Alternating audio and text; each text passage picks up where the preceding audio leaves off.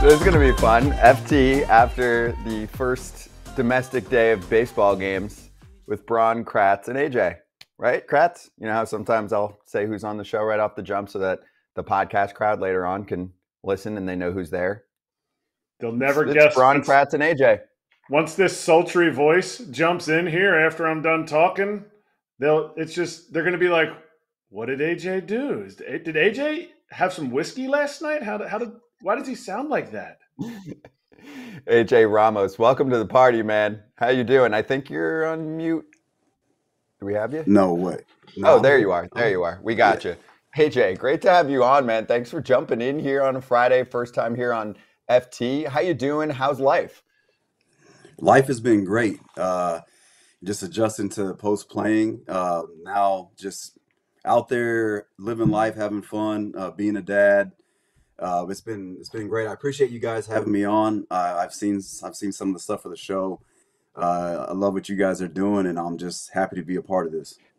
So to introduce yourself to the crowd here, I'd like you to give your own bio. Like if you ran into somebody in the supermarket and they were like, what did you do for your career? You're catching up with someone and they're like, what was your career before this? What would you tell them for our young crowd out there? Because it hasn't been too long, but people forget fast. You know how it is. You got to let them know what you were able to accomplish in the bigs.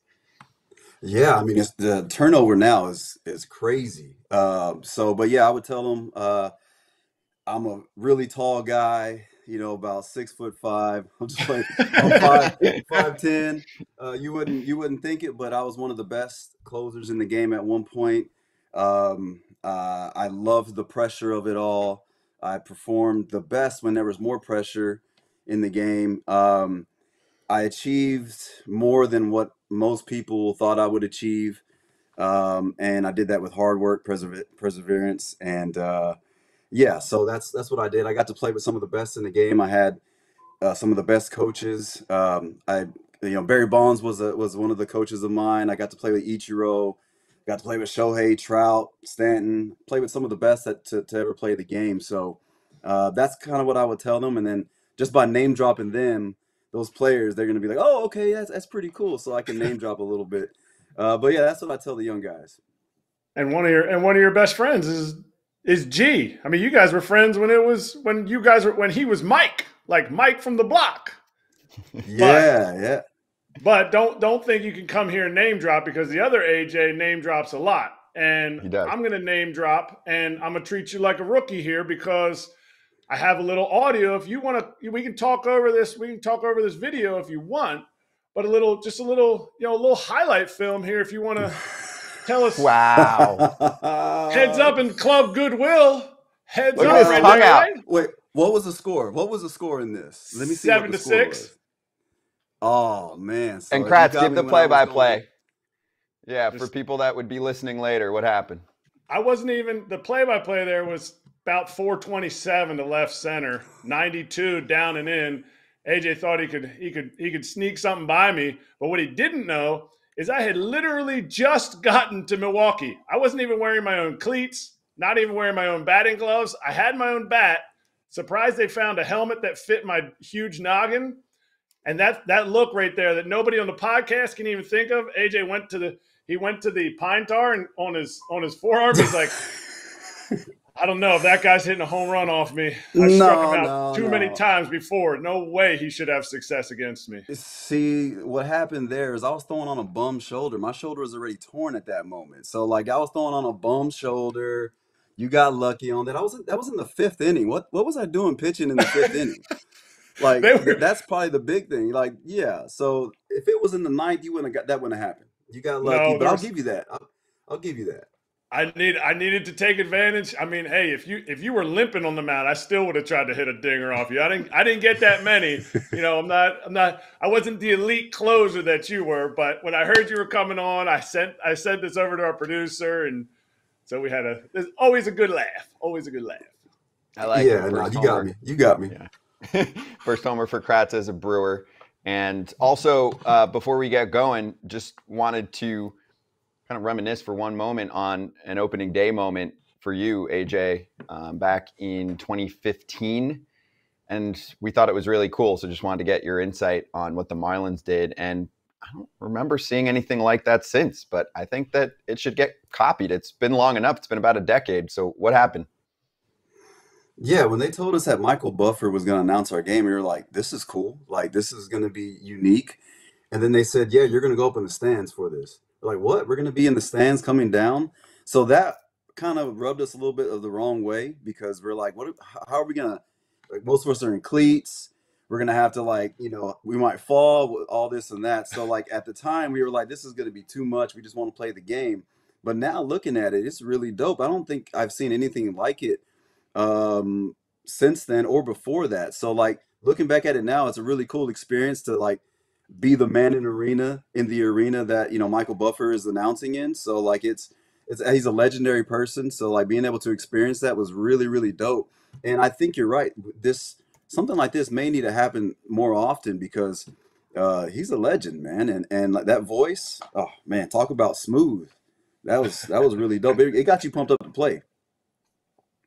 I like it. That's cool. Yeah, one of those things where at the time you're like, yo, leave us alone. We want to just play ball. And then now it's really cool to look back on. So let's charge the damn mound on opening day 2024. What we saw, what we liked, what we didn't like. Overreacting is really fun too. We're just going to... He's charging the mound. Yeah, we're just going to charge the mound and end some seasons at some point. But first, let's start with Texas and Chicago because I guess we're going to end the ump show season early here. The Rangers end up winning thanks to Jonah Heim with a walk-off, which was super fitting, Kratz, because if you were Jonah Heim a few innings earlier, you'd probably be pretty pissed off that you gave up a run on a foul tip that should have been a dead ball, and the ump doesn't want to admit fault. I don't know where Chad Fairchild could have gone in that situation. I mean, I don't even know if you can go and ask for help because the other umpires could have seen it. Had they seen it, they'd have thrown their arms up. But, man, I mean, just the look of bewilderment from Heim in that moment, like it's a debilitating feeling. Like, you don't know. Like, golly, like how did you not see this? I saw this. You're the closest person. The hitter knew it. You could see the hitter's reaction. And now all of a sudden it puts them down. They almost lost the game because of it. But he came back. Obviously, he was the one that was going to get the game-winning knock. I mean, how else could you write that script differently? All right, so let's show the video and then get AJ's thoughts on the back end of it. And the ball get away, and here comes the runner. He's going to be safe.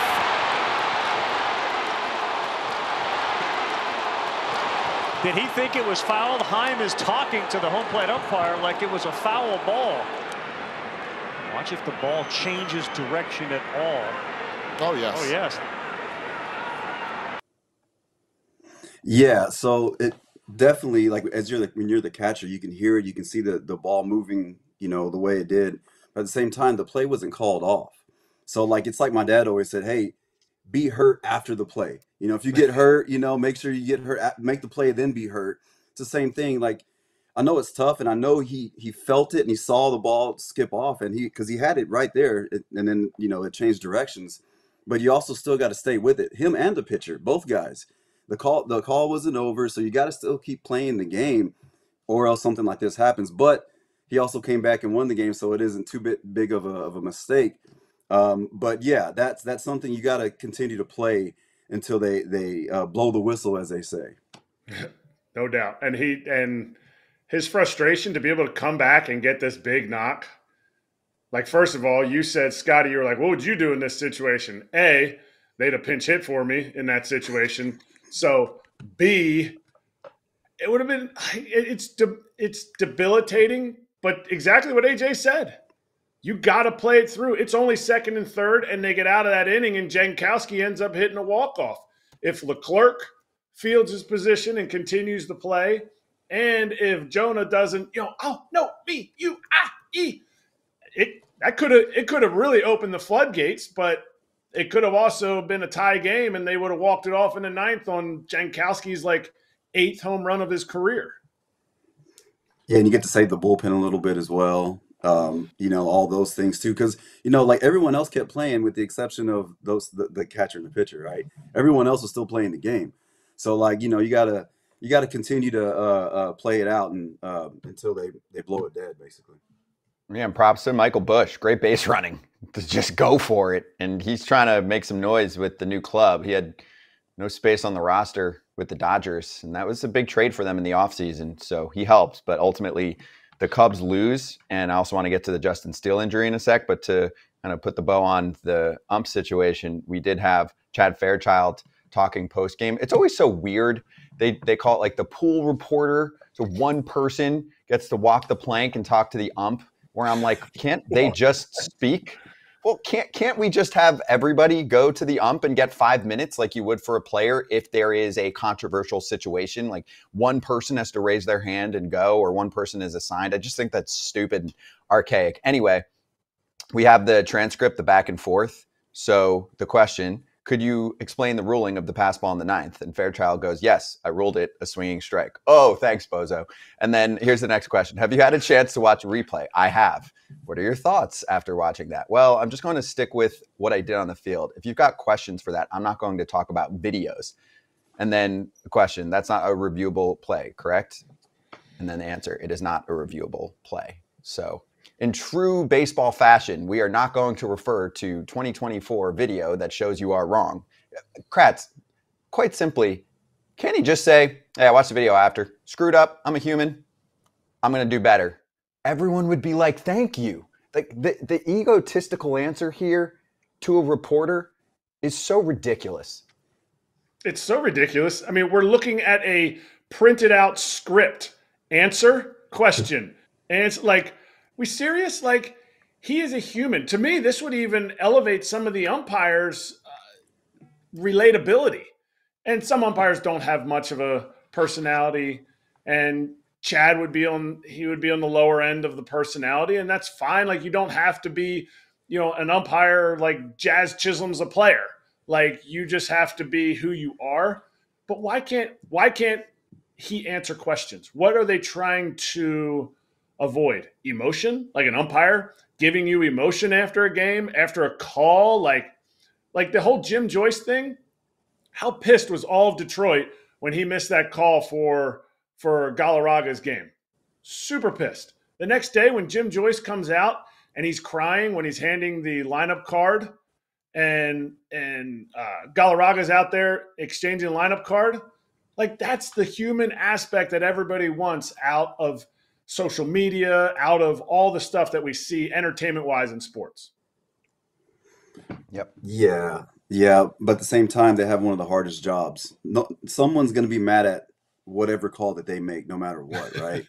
Like, they're the most unlike people on the field, and it's fans, both teams, right? So, like, they have to have this type of ego or this type of protection around them so that they can, like, be able to function, because it's got to be a tough job. I wouldn't want to be an umpire to deal with all that pressure.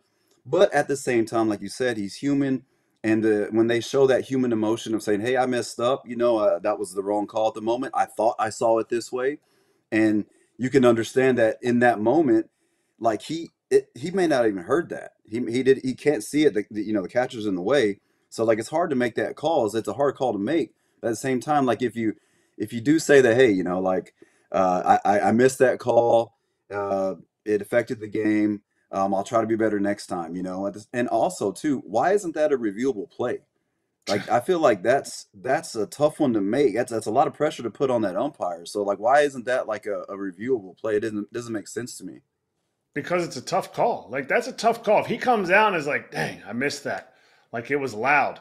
It might even open the discussion for that. Like you said, AJ, it might open the discussion. Hey, why can't we review that? It is a split second, hair of the ball that he touched that everybody knew, the batter, and I don't know if Leclerc knew it or not, but Heim knew it. Like, why not? Just, hey, boom, this will take 30 seconds. We'll just get this right. In this situation, nobody's going to be pissed if the call goes against the Cubs, if the call goes how it's supposed to be. Everyone's like, yeah, we got to get this right. Like, that's totally fine. Nobody wants to be like, got away with that one. Like that's not what you want. Yeah. Yeah, and make it reviewable, because if it is inconclusive, then you just say we can't make a decision. But that one was so easy and obvious. It's just stupid. It's 2024. Just get the freaking calls right. Enough already. I hate having to talk about this stuff all the time, but we will keep talking about it. It was a super entertaining game. We're going to get to the Dodgers Cardinals next and cover a bunch of other games from opening day. But just to kind of get to a few other notes from this game, Wyatt Langford debut, my dude. Got intentionally walked mid at bat too later on in the game by Mary's. You were so happy, Scott. That's his. I'm like, that's his boo. You don't want to face the rook. Dude. That's his boo. And he's so boo. It was a great game, dude. It was entertaining. The Jankowski tying homer. You're in front of the crowd that won the World Series. You get the walk-off from Heim to kind of make up for the quote mistake, whatever. And then there was some unfortunate news in this one. Justin Steele goes down with a hamstring injury on a bunt attempt and had to leave the game in the 5th inning. He was jumping off the mound to get a bunt from Leody Taveras. So that sucks. It sounds like he's going to miss some time and be placed on the injured list. He's the ace of the Chicago Cubs. I already didn't feel great about their starting staff. So that's concerning. The NL Central in general is concerning. So let's get to it right now. Katie Woo from The Athletic joining us right after opening day here. Katie, great to talk to you. Good to see you. And we'll stay on this NL Central. The St. Louis Cardinals get bopped by the Dodgers yesterday. Are Cardinals fans freaking out already? I think they were freaking out maybe when pitchers and catchers reported. And look, here's the thing, guys. One, it's great to see you. But two, look, opening day elicits a ton of overreactions, either positive, negative, and that makes sense, right? Because it's opening day. It's all this new optimism, promise of a new season. And I think Cardinals fans were so frustrated and upset about yesterday's loss because the way the Cardinals lost mirrored pretty much every game that they lost in 2023. So you come out there on opening day and you have, again, the optimism, the excitement of a new season, and you roll out basically a tribute video to last year was what yesterday's game felt like. So what would have been different? All the same things go a different way and they win the game? Because you still are like you're putting a Band-Aid over a dam leak. That's a great way to put it. Look, this is not the Cardinals roster that they thought they were going to debut with. You know, Sonny Gray is out until the first 2 weeks at least. Lars Nootbaar, Tommy Edman, and Dylan Carlson, who was supposed to be the reserve outfielder, he's hurt too. So they're playing definitely not with their A squad. But yesterday, I mean, you go out there and Miles Michaelis goes out, throws 29 pitches in the first inning, already is in a hole. Cardinals offense goes completely flat with the exception of Paul Goldschmidt. And the way the Dodgers kept attacking and adjusting off Michaelis, Betts, Freeman hit the home runs off him in the 3rd inning. And then there's virtually no response offensively. It just felt like last season again. And I don't want to jump onto this is the same season as last year trend. It's one game, you guys. But I think the fans' frustration again stems from this one game showing a lot of similarities to last season's roster. But again, 1 out of 162, surely not a feasible sample size, but I do understand fans' frustration with the product of the game yesterday. And one more on this game were the comments from Miles Michaelis about the Dodgers playing checkbook baseball. And I love Miles. I'm sure you do too, to cover him because he's so candid. He's so great with the media. Been a big fan of him as a person for a long time. And obviously he's facing a tough team. And he said he was hearing it from the fans, checkbook baseball. So what did you think of the line and then the reaction from Miles? Because even post-game, he just was like, all right, cool. They gave it to me. So I like that stuff. We need more of that. I'm always promoting that. No, I agree. Talk your shit. I think it makes it much more fun. But yeah, Miles went out there and they did boo him on opening day. They showed him warming up on the scoreboard and he responded by tipping his cap in acknowledgement to the crowd. So, it's all fun and games from Miles. That's what I like about him is he's not afraid to say what he thinks or feels and he'll answer whether he's on the right side or the wrong side at the end of the outing. I think for Miles, you just saw sometimes Miles Michaelis can get almost penalized because he's so accurate in the zone. This dude throws a ton of strikes. And guys like Mookie Betts, Shohei Ohtani, Freddie Freeman, Will Smith, they will hit those pitches. So I think he executed. He did throw 18 out of 20 first pitch strikes. It wasn't like he was erratic or didn't have command. It's just that's a really, really good lineup. And when your name to the game is weak contact, you're going to get burned by that sometimes. And he did in the first inning. That Cardinals had the infield in, Mookie Betts on third, 1 out. and a slow rolling ground ball off the bat of Freddie Freeman leads to a run. Dodgers end up scoring 2 that inning, and that's just kind of how it snowballs from there sometimes. Yeah, on Michaelis, yeah, like he does get penalized for being in the zone too much sometimes. I think it doesn't put enough fear in the hitters. Sometimes you got to brush them off. You got to show a little bit of erratic stuff to kind of get them uncomfortable. Because when they're comfortable, when they know you're going to be in the zone, they know they just got to pick the right zone, basically, to zone in on to make it more accurate to hit or whatever. To makes them a little bit more hittable. But yeah, what do you got on their pitching staff? Like, how do they follow up after Michaelis, and how do they, what do they got working with? So they'll throw Zach Thompson today against Bobby Miller. Thompson was projected to be the 6th starter. He's a young lefty, was a first rounder for them. And with Zach, I think you're seeing this as his like make it or break it year in terms of if he can be a starter. And he had a hell of a spring. He was excellent, definitely deserves this opportunity. Behind the Cardinals, or behind Thompson, they'll go Lance Lynn on Saturday, Steven Matz on Sunday, and then Kyle Gibson to take on the Padres and Mike Schilt on Monday. And the reason they did this was purely matchup. Obviously, with Gray out, Miles is going to get opening day. They wanted Lance Lynn to get the home opener, which is April 4th. So then they kind of stacked from there. Steven Matz had a slow spring on purpose. It was intentional. They thought that maybe by having a slow progression over the spring, they could get his durability up, because Matz does have a pretty extensive injury history in his tenure here in St. Louis. And that essentially left a spot for either Thompson or Gibson, number 2. And given how lefty heavy the Dodgers lineup is, Ollie Marmol went for the matches there and put Thompson. So it's not a rotation that's necessarily going to strike fear in a lineup like the Dodgers, but I'm really excited to see what Thompson can do, because I thought he was really close to breaking out last year and he had a really good spring. So what was the vibe like there? I mean, it was kind of a historic day to be at Dodger Stadium.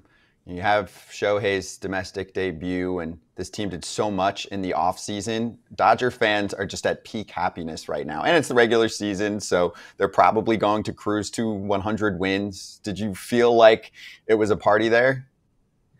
I felt honestly overwhelmed, because there was just so much going on. And it didn't really hit me that it was opening day until the scoreboard video started and the fans started going crazy. But it felt like a playoff game almost, or maybe because I think there was just so many people there, so many media, and it was, it's in LA, so it's a star-studded event. But once the actual opening day festivities started, I was like, okay, there is a baseball game here today, so we should probably lock it in.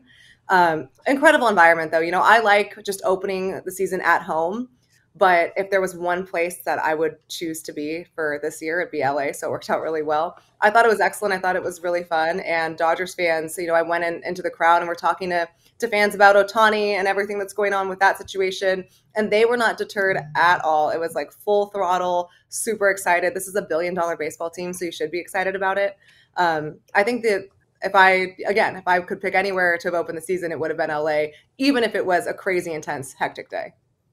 If this series continues to go the direction that it's going, as you said, 2023 2.0, is the opening day for the Cardinals going to not quite have the same luster after they signed 3 new pitchers and like, hey, you know what? Brush it off. Brush your shoulders off. But if they lose 3 out of 4 to the Dodgers, what kind of reception do you think the team's going to get? Because Cardinals fans are nice, but nice is only because they constantly are in the playoffs and they're constantly a World Series contender. What kind of nice are they going to see when they get home? Well, that's a really good question. So they have 3 more games here in LA. They'll go to San Diego against their former manager, Mike Schilt, after this. That dude's going to manage the game or those 3 games like it's the World Series. So they have a pretty brutal start in terms of needing to win those games. And then they get to St. Louis for the Marlins, an old bench coach and NL reigning manager of the year, Skip Schumacher. So a lot of emotional ties that I think would maybe further that angst. But the fans that show up to Busch Stadium every day are very, very nice. They're good fans. They're very engaged with the game. They're very insightful. But I think it's a good point and a good question to ask is how will they receive the team if this team gets off to a bad start? I mean, already the frustration is evident and fans are going to be fans. And I guess, the online portion doesn't represent the entire fan base. I still think it'll be festivities because it's St. Louis. It's a baseball town. It's opening day is basically like second Christmas around there. But yeah, I think this is a fan base that wants to be optimistic, but it won't take much for them to turn. So I think it'll be important for the Cardinals to find a way to win at least half these games out here and then try to just play a 500 April. They have a really brutal first month, and then we can see how the season plays out from there. Yeah, I think what'll help them too is it's a mid-division. I think we knew going into the season it wasn't going to be great, but with the Reds injuries and now the Cubs losing Steele, I think the division might just keep them involved for a while. So hopefully that helps for Cardinals fans. I wanted to ask you about the manager situation because we haven't had you on since. So you mentioned Schilt. I agree. He's going to be like, we're sweeping this team. There was a lot of beef between him and the org. So comparing that to the current situation, where I would say Ollie Marmol's Q rating among fans is not as high as Mike Schilt, and yet he gets an extension. So what was your take on how that all went down and how fans are feeling about it?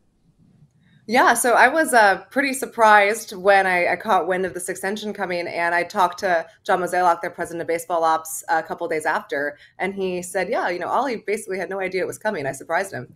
And then I talked to Ollie, and he said that is a true statement. So the timing of the extension from a fan standpoint, I think, was a little crazy.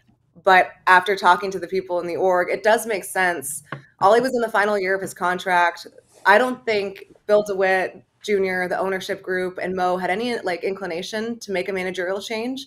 So why let Ollie walk into 2024 as a lame duck manager? Because then, if this April snowballs into an April like that mirrors last year, for example, then Ollie's employment status becomes a distraction for this team. So the philosophy was, let's just lock him up for the next 3 years. He's not going to go anywhere. We want him to stay. He's not going anywhere. So why don't we just make this official before the season starts? Now, what the front office did, whether they realized it or not, was they've left nobody to blame but themselves now in this situation if this Cardinals team, is not competitive. So by locking up Ollie, I think they did the right thing because he does have the backings of that clubhouse. He is respected by his coaching staff. It's just now, if this team spirals, and again, it's been one game, but if this team spirals, then it's Mo who's answering the questions at this time. And to be fair, he's the one who did build this roster. Katie, I got a couple questions about Victor Scott. One, how many bags do you think he's going to steal? And also, do you think he will hit? Okay. Oh, man. This dude, I feel like anytime he gets on base, he's got the green light. So he stole 94 last year, I believe. When was the last time baseball had 100 steals in a season? That would be, if I could pick a nice round number, I'd pick that one.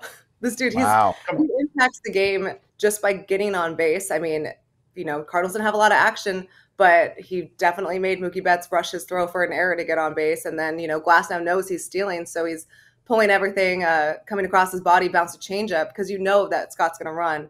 So maybe that can be my bold prediction. I'm not very good at hot takes, so maybe I'll do that one. But yeah, I think the bat's going to be the biggest question. But that's always kind of the biggest questions with these defense first guys. I remember having the same conversation about Mason Wynn when he first came up, and he did struggle. You're supposed to struggle when you get to the big leagues. There's a big learning curve that even the most talented guys, have trouble adjusting to. Baseball is a game of adjustments. So the good news is if Victor does struggle, and I don't anticipate him doing so, but if he does, Lars Nootbaar is going to be back in a couple of weeks. Tommy Edmonds on the mend. He doesn't have to fight for this organization to stay afloat like a lot of the guys did last year. If he does struggle, he can go back to AAA, adjust there, because remember, he skipped AAA entirely, and then he can come back. But I do think the Cardinals figure that he'll be a dynamic player for them. So it's just a matter if he can hit for contact or find a way to get on base, and then the rest will take care of itself, because that defense and that speed, that's legit. Katie, you've been on here, I think 4 times now. You've been on our show. You're one of my favorite guests to have on because you bring the Cardinals real, but you got to bring it real. We need a number. This is BetMGM's show here about baseball. We need Victor Scott's number. You can't just throw 100 out there and make me start looking at odds. I need to hear a number. What's the number so I can choose? I don't know. No, I don't know. This isn't Todd Frazier's not on right now. We don't play both sides of the fence. You're right. I'll do 75. Wow. But even that, think about that. Acuna led last year, I think, in what did he have, 71 or 2, something like that, right? Low 70s. Yeah. So if that's the case, and he played every day, if that's the case, this season, Victor Scott would probably lead the league in stolen bags. It's pretty impressive. Well, he's got one already. So. He does. Heard it here first. Katie Woo. Hey, I'm all about it. I agree, Katie. If he stays up on the big league roster, I think he's stealing 70 plus. So I'm with you. So say it, Scott. Which is it, 70 or 75? You got to take the over-under. And don't just take the easy under. What? Over-under on 75 for Victor, Scott? Katie said it, 74.5. Here's the reason why I'll go under that number this year. I do think, Katie, that he could go through a slump and they could either demote him or sit him a little bit because there's depth and there's guys coming back. I think that's the only thing that could hold him back. If he's playing, he's stealing 75 bags if he's playing every day. But that's where I'll take the under just because I'm not sure if he's totally ready yet. He didn't really – did he play at all in AAA? He was only a AA guy, right? Yeah. So hit tool's good. It's not great. So that would be where I'll put the risk against him playing the whole season as a starter. Yeah, well, keep in mind, guys, I did project the Cardinals to win. I took the over on 94 wins last year. So you and AJ, not Ramos, AJ Pierzynski. Yeah. I thought they were going to be good. My bad. I don't think anyone saw that coming. The nightmare that it turned into. But Katie, great catching up with you. Enjoy Game 2 in LA, and we'll catch you soon. You got it, guys. Thanks so much. Thank you, Katie Woo from The Athletic, joining us. We'll post obviously her Twitter account on ours, so you can see more of her work. Give her a follow and check out all of her articles as well. Hot corner time. Let's sizzle. Okay, let's keep running through opening day. I would like to select the Yankees-Astros game next. It's one I focused on for a little bit of time. Juan Soto making his debut with the Yankees. Was so Juan Soto, Kratz. I mean, he gets the RBI knock. He, of course, has 2 walks. And then I don't want to say the un-Juan Soto-like thing, but the surprising part was him saving the day for the New York Yankees in the bottom of the 9th inning to preserve a 5-4 win. He had the throw home that was so money. And we're going to watch it here right now. There's the knock to right. And here's the beautiful chuck on one hop. They get the out at home. It keeps a 5-4 lead. They end up winning, getting the extra out. The Astros challenge it. I mean, it's late in the game, so they're going to challenge it. They challenged the tag and the block, but, I mean, former Yank, you know how it is. This team was going through it last year. They're really happy after day one. Absolutely. Is this a good day from Juan Soto? Like, are Yankees fans going to be okay with 2 walks and an RBI? Because this is what he does every single day. And he just delivered a nice throw to the plate. Let's relax, okay? You know this is Jose Trevino's game right there. Like, he's just trying to get another platinum glove. If he stays healthy, that was a beautiful tag.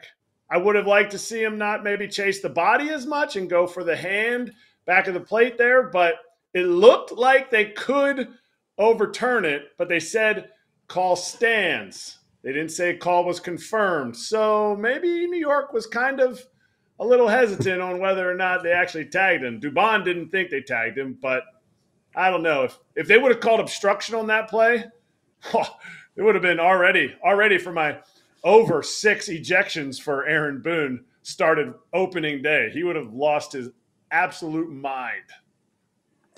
Man, I think that's just you being the catcher in you. Like, devaluing that throw right there, because that's in a big spot in the game. You know, and he was able to keep his emotions in check and throw a pretty good strike. And now it's not perfect, but like for, Juan Soto, that's an amazing throw, man. It's in a big spot in the game on the run. Man, you can't do that much better than that, really. Perfect. Perfect. It was a great throw and in his debut game. So yeah, that was a big moment there. And he came up and showed why they signed him, not just for the bat, not just for all the walks he's about to get and tire out pitchers. So he's just showing what he's got out there, man. He's a great player. What you said, AJ, not to interrupt you, Scott, but about tiring out the pitchers. Oh my gosh. Him and Anthony Volpe, our guy Derek is loving it behind the scenes right now.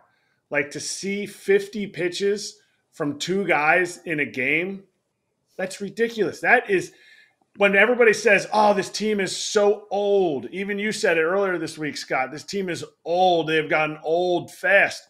They have, but when you have veterans, if you can have at bats like that throughout the lineup, it will give so much more value when this team goes through the struggles of striking out and they just look lackluster. You put together good at bats like those two guys did, seeing over 50 pitches in a game, that is ridiculous. And to me, that's the value that Soto changes the lineup. Yes, he's going to have 30 plus. He's going to have 100 plus. He's going to score 120 runs, all that stuff. He's going to have 400 on base percentage. But those pitches seen is huge, huge, huge going forward. And Derek, and I recaps Derek, who had a great show last night, pointed out that Volpe also saw a ton of pitches and had 3 walks. Yeah, just get on base for him with that speed too. I know he went through some ups and downs last year. So here, I'll drop an overreaction city on both of you. Should we be concerned about the Astros getting to the back end of their bullpen? Framber Valdez is one of the keys to the season for Houston. He was so up and down last year and was not good in the playoffs. 41 balls, 45 strikes, and 4 2/3. A lot of free passes from him. Seth Martinez comes in, who actually was great for them last year, 17 for 17 stranding runners. And of course, first runner that he deals with that's on base scores. That's baseball for you. But I was worried about Framber. I mean, dude's got to throw strikes. If he's around the zone, his stuff's nasty. You're going to get ground balls and Ks, but guys are waiting him out. And that was a thing last year too, Kratz. It was. And if you don't, I mean, this is AJ's area of expertise, getting to that back end elite part of the bullpen. But if your starters don't go, hey, overreaction city, absolutely. But you're overreacting because of the trend that you saw last year. Yes, we saw Framber's no-hitter, but we also saw walk central. He's getting 5 punchies and 5 walks. He's not doing his team a service. He's also not doing himself a service because that curveball doesn't need to be out of the zone. That sinker doesn't need to be out of the zone. He has elite enough pitches, and I think that sinker's becoming a little flat from last year and yesterday, and that completely eliminates anybody needing to swing at it unless it's up. Before, he had more sink, so you had to see it up, and he was still getting ground balls. But he's the key. I mean, who, if he's not the key to this rotation, who is? And that pretty much answers your question. If you can't come up with somebody else, that's the key. Because right now, without Verlander, he's the key. Yeah, it's tough, man. His stuff is so nasty, but sometimes when you're that nasty, it's hard to control that. You know what I mean? The part of what makes him good too is his, like what I talked about with Michaelis, is that he's so in the zone, so it makes it easier to hit him sometimes, But with Framber, what makes him miss hit stuff is like he's so erratic sometimes. So that's part of his game as well. So it's a weird thing because I've been in that zone where I'm trying to throw nasty stuff and then I try to pull off of it and then it goes up and away and all these other ways. So it's like he's gonna have to figure out a way to zone it in a little bit better and maybe take a little bit off so that he can be in the zone a little bit more so that he can then throw his nasty stuff. So yeah, he's definitely got to figure it out if they want to get to the back end of the bullpen. But I have faith in him. His stuff is great. I think he's that the coaching staff there in Houston is great. So I think he'll pull it together. But he is going to be the key for this team. Do you think you said he's got to take some off? Do you think his stuff? He's a guy that if he takes some off, he's got great velocity. I'm not saying he doesn't, but he's not like a throw the ball through the wall as hard as he can kind of guy. What kind of adjustments do you think he needs to make if you're a curveball, sinker ball guy? What does taking something off mean? Well, I guess more so in like maybe changing your sights. So like figuring out like what your ball is doing that day. Like, all right, my curveball is breaking more east to west. Or whatever it is, you're kind of analyzing that in the bullpen. So with that, you're kind of changing your sights instead of like trying to keep throwing the ball in the same zone, trying to make this a similar break every time. Because each day you pitch, your break is a little bit different, or your fastball is doing something a little bit different. So making adjustments on the fly, because the game is adjusted to him. So they understand that his stuff, he throws stuff that looks like it's in the zone, then goes out. So the hitters are waiting him out with that. So he's going to have to make the adjustment to adjust his sights to start putting some of those curveballs in the zone. Starting to sinker in a different place so that guys are going to offer at it more and see and honor that he will throw strikes with that nasty stuff.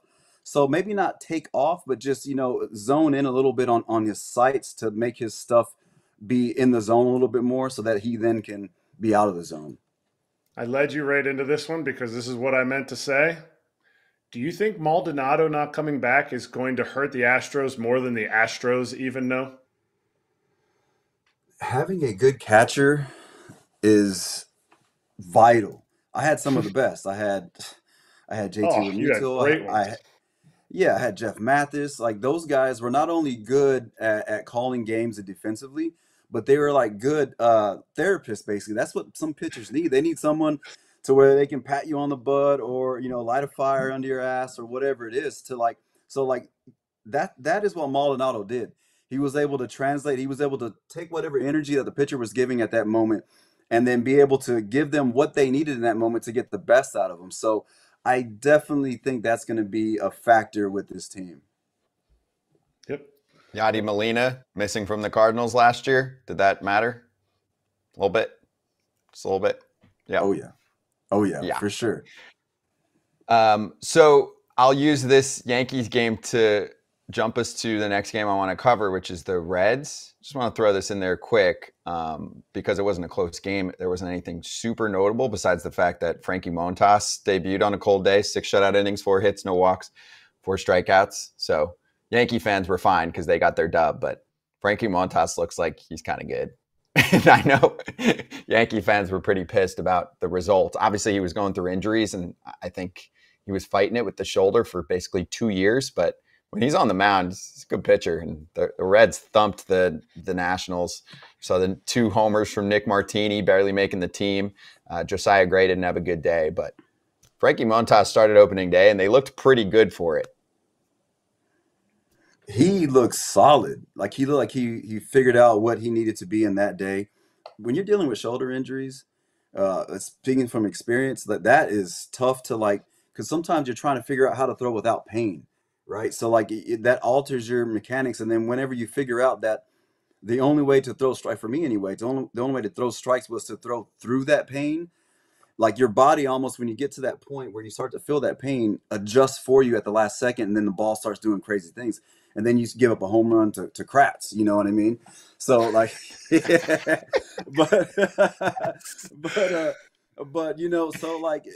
can definitely affect you, not only physically, but mentally as well. So, now that he's fully healthy, you can see that he's healthy. He's throwing the ball with conviction. He has total confidence in his stuff. And it's amazing to see him out there on the mound. I enjoy watching him pitch when he's pitching like that. This is a team that's going to need him. And I bet against the under on strikeouts for Josiah Gray because I thought the Reds were going to do exactly what they did. I definitely wouldn't have said it was Nick Martini out of the 8-hole that was going to give him 2 shots, but I also didn't think Josiah Gray was going to last long enough to get his 5 strikeouts. Well, he did, and so I'm 0-1 on the season. But this Reds lineup, every season you're going to talk about, they were just decimated by injuries. Well, game 1, the Reds lineup said, I know we don't have our most productive batter from last year for the rest of the season. We're going to add in there. We're going to give you a Spencer Steele right center. We're going to give you a TJ Friedl setting the table. We're going to give you a Jonathan India giving you good at-bats. And the meat of our order is going to fall on our face the first day. The only signing that we had gets 3 punchies, gets a golden sombrero on the first day. Like, this lineup is deep. They will be able to withstand injuries that they're already being decimated by. And this, I'm so excited, overreaction, that my prediction is the Reds in the Central. There you go. And I'll throw one more in on the AL Central side before we get to our next guest, because it's a quick one here. But the White Sox fall to the Tigers 1-0. It's a really well pitched game, of course, and it's both sides. So first off, if Tarek Skubal can stay on the mound, he's a Cy Young contender. There is no doubt about it. His stuff is ridiculous. And then Garrett Crochet made his first start ever, and they let him go 6. It was great. 6 innings, 5 hits. a run, 8 punch outs, no walks. And also Kopech looked really good in the bullpen, saving them at one point. I think it was in the 8th with the bases loaded, gets the punch out. They just didn't have any offense against the Tigers staff. But great sign for the White Sox if Crochet is an upper echelon starter in the future. I know they're probably going to lose 100 games this year. And on the Tigers side, Kratz, if they can pitch like that, and they've got the young hitting like Cole Keith and Riley Green and Spencer Torkelson and more on the way, Tigers could be a problem like we talked about. I'm feeling pretty good after day one because the pitching's more of the question mark there. And here's Crochet just mowing dudes down right now. Crochet was just like, oh, yeah, I threw 106 out of the bullpen. I'll just come out and throw a hunch as a starter. Like, he was bringing it. That is huge for the White Sox. I get it. He's probably going to be capped at a certain amount of innings, like Chris Getz said here on the show on Wednesday. But that is huge for the White Sox. That is an ability to maybe be better than the ace. When we come down to who's going to be the worst, if Crochet can give you 100 innings, it's not going to be all like this. But it is going to be a huge level of embarrassment taken off if he can do that for them. Now, if you're looking at the Tigers, to me, Tarek Skubal was always going to be the ace of this staff. And this lineup is going to hit. It is cold in the AL Central for all of April, so hitting is not going to be their forte. But if they think Casey Mize, who hasn't pitched in 2 years, was good enough to make the team over Matt Manning, who gave them quality innings, then this staff is exactly where they wanted it to be when AJ Hinch took over and they had a 3-year plan of these are the guys and this is what we're going to run with. Because Torkelson's going to hit 30. I think Riley Green's going to hit 30. I think the addition of the guy they got from the Brewers left field used to be the Mark Hanna. I'll help you there. And I got to take over because our guest is ready. But Mark Hanna, there's some dudes. He's going to give the lineup more visual on being able to take pitches. Agreed. That was a great pickup. All right, let's pick up our first guest player-wise of the day on FT Live. Tyler Kinley from the Colorado Rockies joining us right now. Tyler, great to have you on, and happy start to real ball, and hopefully you'll get in the game today. But how's everything going? Thanks for having me, guys. We're excited. Last night probably not the way you want to start the season as a team, but you know what? It's just one inning. We got 161 more games to go. We had a lot of good things going on for us in spring training, so we're excited to put that one past us and get rolling tonight. Do you feel like the Rockies, this is probably kind of an obvious question, but do you feel like they're overlooked? The NL West got a lot of attention. Every team was making pickups, even right towards the buzzer. Like, I think some Padres and Giants fans were sitting around like, are we going to do anything? This is our time to contend as well.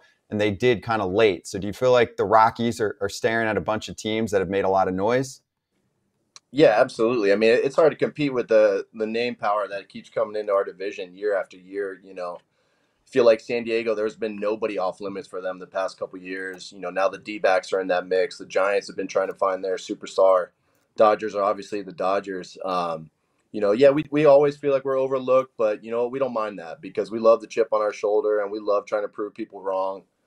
So for us, it's motivation, and for us, it's just an ability for us to keep our heads down and go to work every day. What up, TK? AJ, what's going on, man?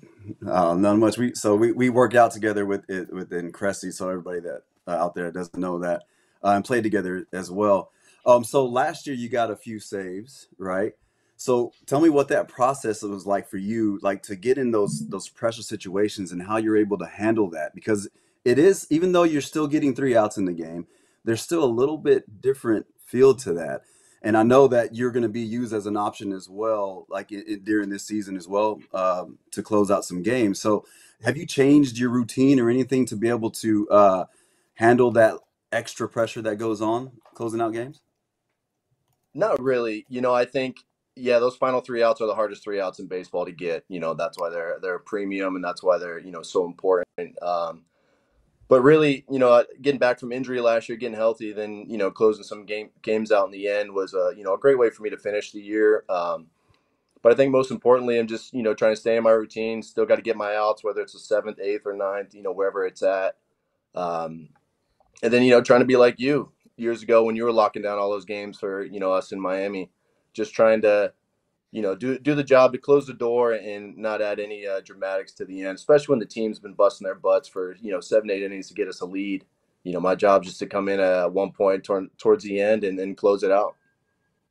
Tyler, we already showed a video. You don't want to be like AJ. Like, we already showed the video at the beginning. Now he's coming on here saying his shoulder was shredded. Yelly texted me and said your shoulder was shredded. I hit a dinger off of him, so now all of a sudden, so you be you, okay? He shredded it twice. Yeah, AJ shredded it twice, man. He got everything out of that shoulder. Yeah, and it's then he worked hanging on by a thread to come back too, man. I saw it firsthand. Yeah. He worked his butt off. That's awesome. Appreciate That's that, awesome. Have they said the word closer to you, or have they said, you'll be a priority inning guy, or have they done like their free agency this offseason and said nothing to you? Yeah, it's a little more vague. But you guys know how things go, right? Opening day, the roles that are set are never going to be necessarily the same roles throughout the seasons. Especially in the bullpen, guys get hot and guys cool off, whether it's usage, whether it's just stuff not working right. But yeah, I just know I'll be somewhere in the back, and I'm going to be locked in, ready for whatever inning that might be. Tyler, can you give us the lowdown on some of the other pitchers that stood out to you in camp that you think could be, kind of breakout candidates with the team? Yeah, I think starting rotation-wise, Ryan Feltner is a name to watch. I think his stuff is very high, is a very high ceiling. Last year he had that kind of freak injury where Castellanos hit a line drive back at his head, skull fracture. He was able to come back from that.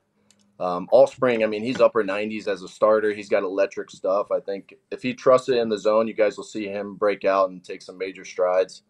From the reliever standpoint, I think Justin Lawrence and Jake Bird are two names to definitely watch. I think they're kind of, taking that step in that next level to becoming a leverage guy, a back-end guy, and on a big league bullpen. And I think they gained a lot of confidence and experience last year, and I think they're going to really take off this year. This is a position player question, but it kind of applies to you pitchers. I always say pitchers who have great seasons rarely are not backed by good defenders. Talk about Tovar and the reaction to his extension, and from a pitcher's standpoint, not from, how he hits or whatever that is, because his defense is, from what I've seen, elite. Dude, it's game changing. I mean, we were ecstatic in the clubhouse. We've been waiting for this for about a year now. We're like, sign him before his number gets too big. Go get him. So we were fired up for him. He's such a mature, poised. He's 22. He played last year at 21 years old for the most part, and you would have had no idea how young he was because of his maturity. But it's a game changer. Having a guy like him at short to anchor that position, it gives you so much confidence. Max a Gold Glove third baseman, Brendan Rodgers a Gold Glove second baseman. KB is going to do great for us at first. Then you have a guy like Doyle up the middle as well, and then Nolan and Chuck and some of the guys. We feel like our defense is such a strong suit, and for us pitching wise, it's like just let them put it in play. We got so many gloves and arms out there that are going to change the game for us. So who's next? Who else do you look at in the clubhouse on the position player side and say, sign this dude before he costs too much? Because that is the story of the Rockies right now, right? Like, they're going through their rebuild. They're trying to get, the next flashy young team together. Prospects are flowing through. So does anyone else stand out like that? I think most obvious is Nolan Jones. I think he put himself on the map last year, not even in a full season, the things that he did and how he was able to carry us in many ways. I think he's the next building piece. I think there's other guys on the team as well. I think there's some other guys in the minor leagues that are going to be coming up that, hopefully have that same impact. But, hopefully we're able to lock those guys down and they're able to get, comfortable and know that they're set and know that now that they can just play and not worry about arbitration, free agency, anything like that, now they can just blossom into, what we hope they'll be. Speaking of minor leagues, I was looking at who you played for. So you've been a grasshopper, a zephyr, a muck dog, a hammerhead, and a jumbo shrimp. Which one of the names do you like the best out of all of that? A jumbo shrimp, man. Probably the jumbo shrimp, because that one was like the biggest, or even the baby cakes. They were just so drastic from like the norm that all of a sudden we're like, what's this logo going to look like? What's the uniform going to look like? What's the color scheme? But since it happened, my first big change was in Jacksonville, probably the jumbo shrimp. That one, going from the classic Jacksonville Suns that had been around for ages, to jump into the jumbo shrimp. That one was a pretty cool transition. I appreciate all the corny minor league names. I played for almost all the teams except for every one of those that you just mentioned. So I don't know what I did, how we never crossed paths. You didn't make the big leagues till you were 27. And I'm sure you've been asked that the whole time.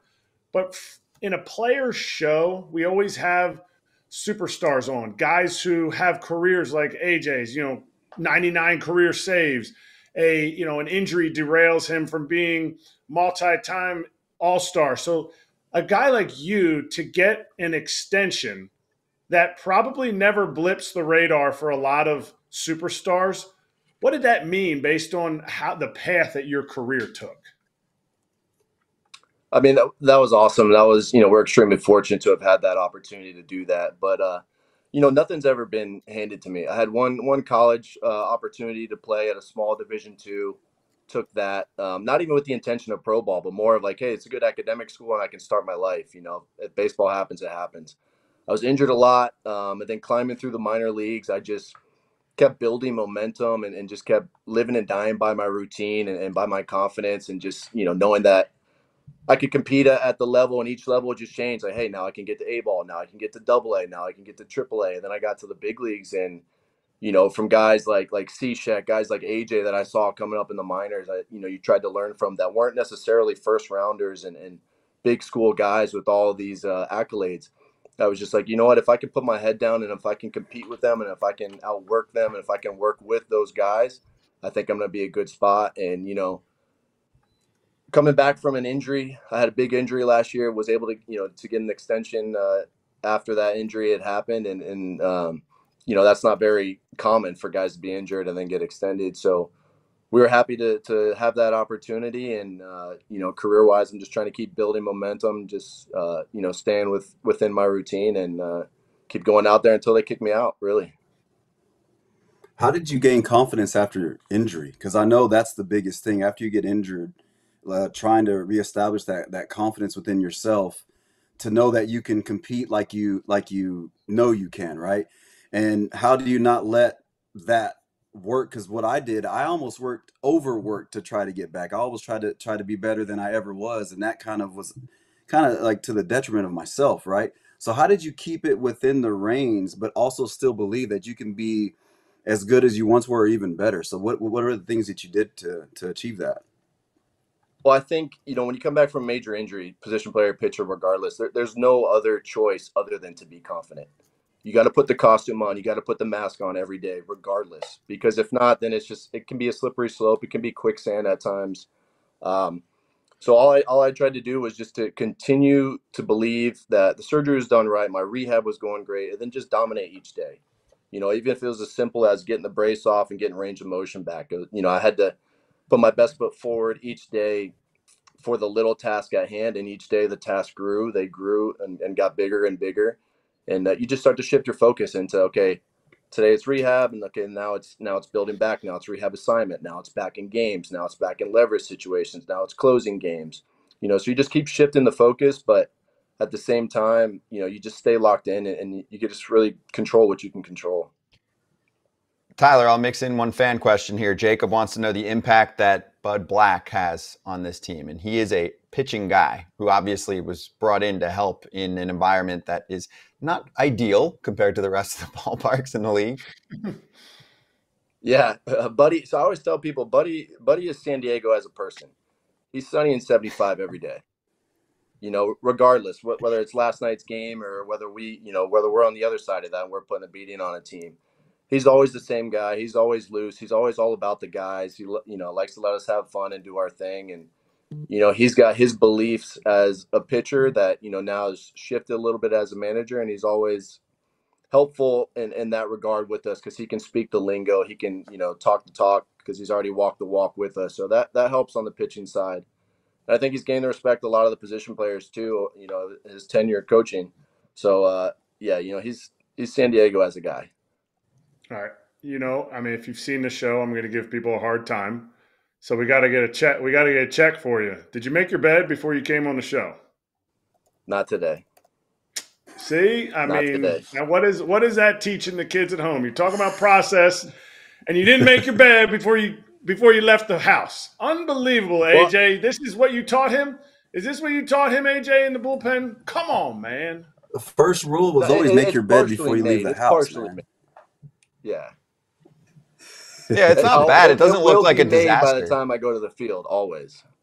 Okay. Mm-hmm. There you go. There you go, Kratz. It looks like you're not like one of those crazy sleepers that's kicking sheets all over. Like it looks like it's in a decent spot. You know what I'm saying? Right. That's Kratz. Yeah, no, I'm a creature of habit. Same position, same pillow, travel with my pillow everywhere. I'm simple. Oh, you travel with your pillow that you use in your hotel room. Oh, yeah. Is that a thing? thing? Guys will tell you that the hotel pillows are the most misleading thing in baseball. They look fluffy and great. Then you get on them and it's a bag of air and you're right at the bottom. And then your neck hurts. And now we've got so many excuses built for the next day on why we can't perform. Yep. Wow. Okay. You're exactly right. You're exactly right. There was the story. You can't use it. Kratz, did you see the story about Ohtani brings like the mattress pad with him that he folds up and then uses it? Yeah, so true story. He's got a mattress pad that mimics his mattress at home, and they have it in a briefcase that then rolls out and he puts on top. So because he's like all about sleep. I know Verlander's big on that too. Like that is their focus, maximizing sleep potential and making sure it's perfect. So I didn't realize. Do most guys carry pillows around? Brad Ziegler used to do that same thing. It's probably more common than you think. But that's Verlander and Shohei. That's balling on a different budget, right? They're bringing mattresses, and I'm bringing a pillow. So that's a different ball game right there. You control what you can control, just like AJ said. You control what you can control, but you can't be coming out. You can't be coming set and trying to look over it first like this. That's a balk, like, because your neck's all jacked up because you slept on one of them bad pillows in the Ritz. 1,000%. Love that. Well, Tyler, awesome having you on here right after opening day. Hopefully you get in tonight's game in a tight situation. So good luck, and we'll catch you at some point during the season. Appreciate you guys. Thanks for having me on. Good luck the rest of the way, all right? Thank you. Yes, you too. Tyler Kinley joining us on FT Live. That was great. And I didn't even know there was the AJ Ramos connection. So you guys worked out together in the off season a few times? Yeah. So after I injured my shoulder, I went to work out at Erik Kratz place, Kratz Performance in Jupiter, Florida. And he works out there. That's where he works out. That's where he lives. So we got to work out there. We also played together with the Marlins and the Rockies when I signed with them for in 2020. So yeah, we had some run-ins together. He's a great guy, hard worker, humble guy. He's one of my favorite people to be around. He's just positive all the time. By the way, before we get to our next seg, you were name dropping at the top of the show. I'll just forget about it if I don't bring it up now. What was it like to play with Shohei Ohtani? Did you have combos with him? And you had Ohtani. Oh, you tell me, what year was that? 21 and 22. Okay. Yeah, the guy was always working. Like I never saw him chilling at his locker. He was always doing something for hitting, doing something for pitching, or working out. Like I never saw him sit down. So I can see how he's very mysterious. Like you don't know what he's doing because he's always. It seemed like all he was doing was putting in work and worrying about how to be better on the field. So I didn't see. I mean, he was always working. It was cool to see that type of commitment that he would put in on a daily basis. So yeah, he was always working. So I've maybe said, I don't know, like 10 sentences to him. Like, wow, that's a good workout. Yeah, that's about it. We never really had a conversation like that. So yeah. But he seemed like just the hardest worker one of the hardest workers that I've been around. Yeah, that makes sense. I mean, he's got to do two things. And also, I mentioned the sleep. I think he's a 12-hour guy. So if you do the math, you wake up, you only have 12 to work with. Already you're at a deficit. I mean, Kratz, you know me. If you do 4 or 5, I got so much more life going on. Maybe not as much in the back end. I'm not really logging the back end. You know, the last few holes might be a little dicey for me, but for now, I can get a lot more done. He wasn't the 12-hour guy. Who was the 12-hour guy? Was that Ryu? No, Kikuchi said 14, Kikuchi. and then it got dumbed down to like 10 to 12. No, Ohtani, the story I read, I'm pretty sure it was at least 10. I think it. Oh, you know what it was? So Stephanie Apstein just wrote about it. She said 10 plus 2-hour nap is the average day. That's 12. That's 12 down. There is no better if he works like AJ's saying he works, because I've never heard anybody say anything different than what AJ just said. You're looking for them gains.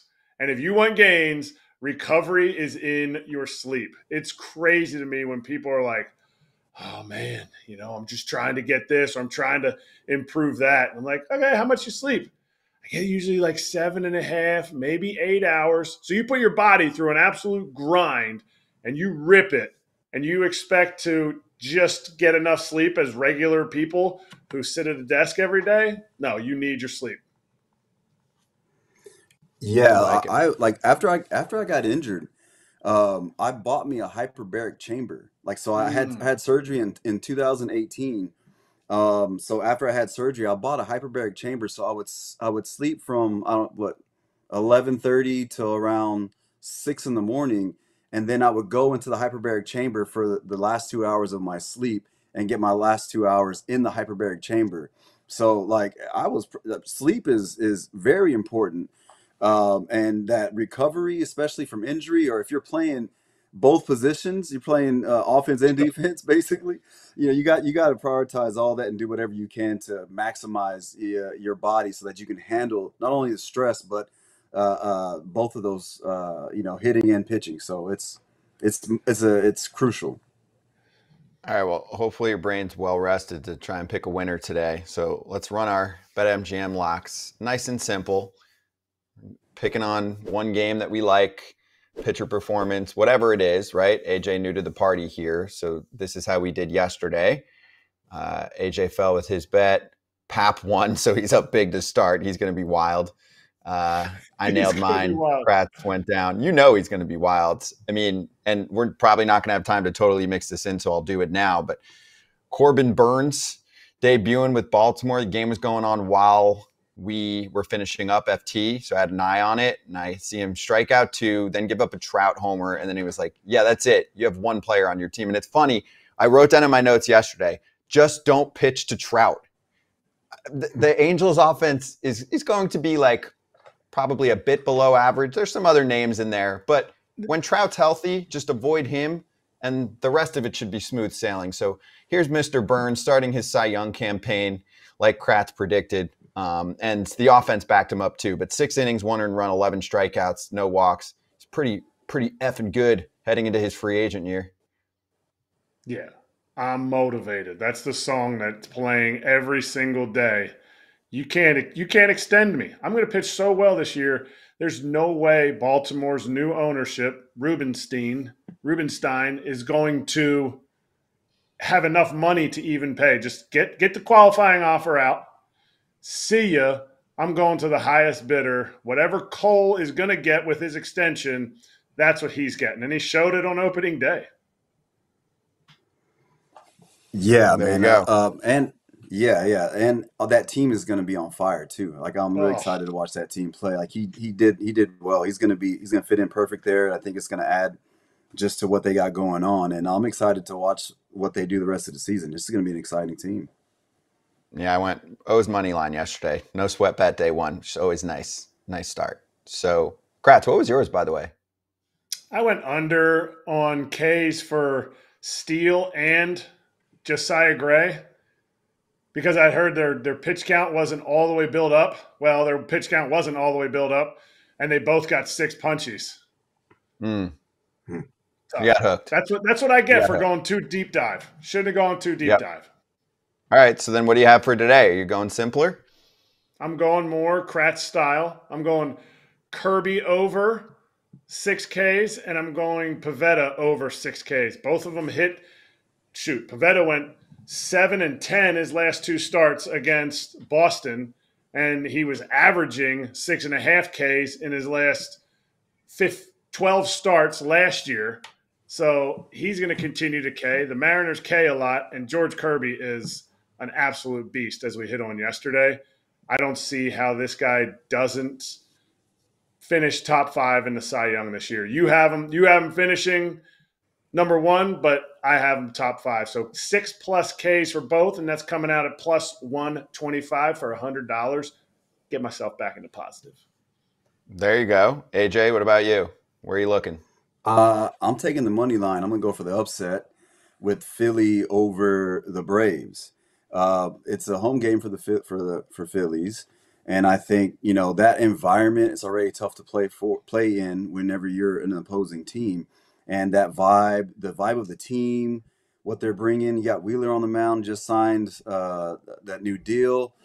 He's one of the best pitchers in the game. I'm going for the upset on this one. I'm putting 100 to win 105.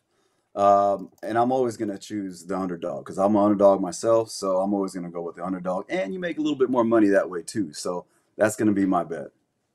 I like that. My only issue is, are they going to be able to beat that bullpen? Because Strider has dominated the Phillies in the regular season. I was looking at that.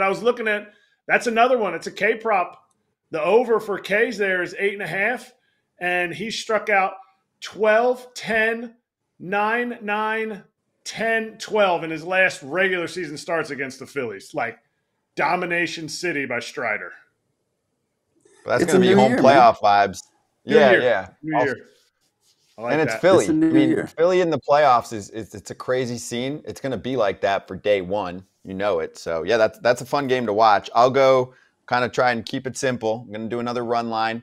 Dodgers to pound the Cardinals again. I mean, we heard from Katie Wu earlier. The Cardinals are already going with their 6th starter on game 2 against a ridiculous Dodger offense. I'm a big Bobby Miller fan. I think he's going to shove. So I think the Dodgers could blow out the Cardinals. That's at minus 120. I'll throw down 120 to win 100. I know it's nothing crazy, but you're like, that's not bad. I mean, I think later in the year, when you get comfortable with how good the Dodgers offense is, that number against the Cardinals is probably going to be like a minus 150. So right now, while everyone's kind of learning, it's at minus 120, so I'll take it. Those are our locks for the day. And we are introducing what? That's a great picture. Before you do your CTA, that picture is fire. That's a good picture, man. They got my good side right there. That looks good. Yeah. For you. Looking like a model. I like it. Introducing our MLB Grand Slam Jackpot. So if you're on the BetMGM app, it's a weekly bet and get promotion. You place a $10 or higher wager on any player to hit a home run every weekend, Friday, Saturday, or Sunday. And if the player hits a grand slam on that day, you can win the $50,000 daily prize or a share of the prize with every other winning bettor. So make sure you check that out. Gambling problem or concern, call 1-800-GAMBLER.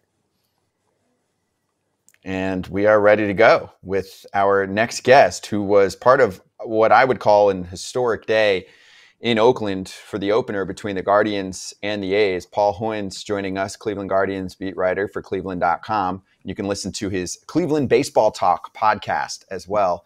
Hoynesy, great to have you on. How was that unique opening day? We'll get to the game in a sec, but the scene there was much more of a party outside of the ballpark than in it. Yeah, definitely. There was there was some security there before the game, but Oakland fans showed up, and I guess they decided not to go into the ballpark. They just decided to party outside of maybe their form of protest. Yeah, and that is exactly, just to clarify for fans, new to this, that's exactly was the plan. It was to have a big block party outside of the park as they're trying to basically, Hoynesy, peacefully protest that the team is leaving them. They're not treating their fans well on the back end of this. So they're like, we're going to support this team, but not give the money to the owner, John Fisher. We're going to have a party here. We've got some video of it as well. So inside looked pretty bleak, Hoynesy. I think the message was sent because they'll show up in droves if you take care of them. Yeah, it looked like old Cleveland Stadium there. You know, when you could hear from the press box, you could hear the umpires, what balls and strike calls. So, but there was like the announce attendance was 13,000, I think, just over 13,000, and it sounded like there was a lot of Cleveland fans there. Yeah, if you're on the podcast side, we're looking at a photo from opening day in Oakland, and it's pretty empty. So I think message sent. Kratz, we had been talking about this. Message sent. It looked like a rager on the outside. All right, successful. Yeah, successful. Message sent. Good job by Last Dive Bar and Oakland 68s and the whole fan base there. All right, so inside, Hoynes, the Guardians looked pretty damn good as expected. It's going to be a tough year for the A's. And I think the story, of course, is Shane Bieber, because he did some things differently in the offseason. And do you think that Shane Bieber is going to be able, stuff-wise, to get back to the Bieber that we've seen several years back?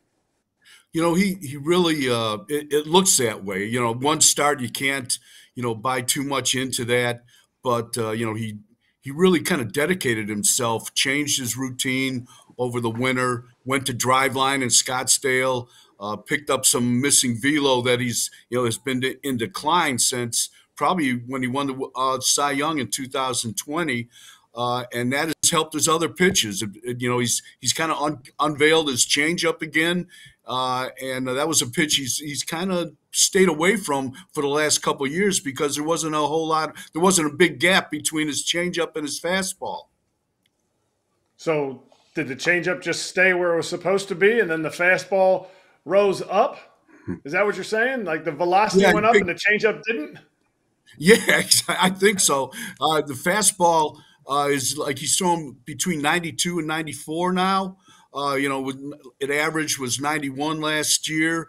And he said he's been working on it for a decade to try to take some velo off the changeup.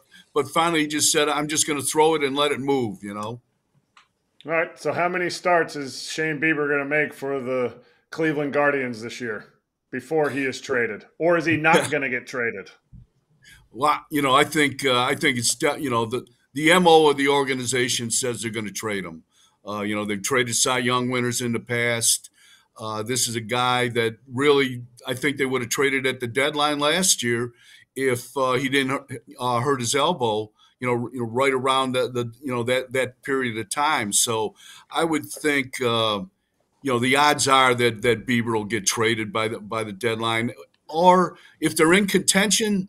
Who knows? Maybe they ride him out. They've done it before with certain players. But one way or the other, I do not see him in a Cleveland uniform next year. What about Emmanuel Clase? Do you think he will be unloaded this year as well, if they're not contending, obviously? I do not think that. I mean, they've got him on a great deal, 5 years, $20 million deal. When you compare it to Hader and some other closers that have signed since that deal, this is a guy he has saved 86 games in the last 2 years. In the last 3 years, he's made over 200 appearances. I mean, I just think, if this guy, I just can't see him trading him. I really can't. They've got the best closer in baseball for the last 2 years on a great deal. And if his arm doesn't fall off, I think they're going to keep him. Yeah, I'm curious for more on this.